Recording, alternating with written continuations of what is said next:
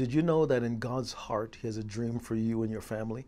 Paul, the apostle, wrote this in Philippians 1 verse 6, being confident of this, that He who began a good work in you will carry it on to completion until the day of Christ Jesus. The day of Christ Jesus is the second coming of Jesus. In other words, God is not short-sighted that when He begins a work in you, He stops, He gets distracted, He goes off and does something else and then says, oops, I forgot, and then comes back and tries to complete it. Absolutely not.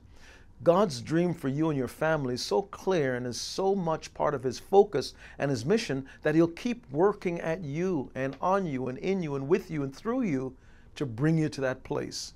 And that's why I always encourage parents, never give up on your children.